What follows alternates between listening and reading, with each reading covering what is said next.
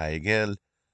Coming in a future version of Howler, we've got a new sky rendering filter that's under the render menu, and it replaces the legacy sky filter with a much more, hopefully, modern and useful feature that does volume rendering. And so far, has come up with some pretty gorgeous looking renders that you can see here.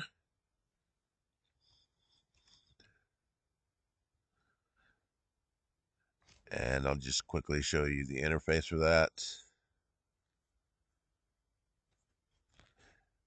You can see you can move the camera around. You can select the various colors, the sun color, and the amount of absorption and scattering and that kind of stuff.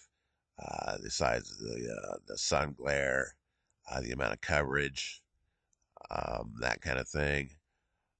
Thickness of the cloud layer, and so on. Hit OK, and it will render that for you in a couple of seconds. And there you have it. So that is a new feature coming to Howler 2023.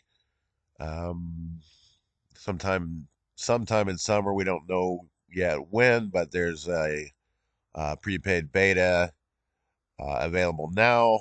If you go to my website, pdhowler.com, or not sure when that'll come to the best3d.com, but you can look into that. And that's about it for now. Thanks for watching, and talk to you later.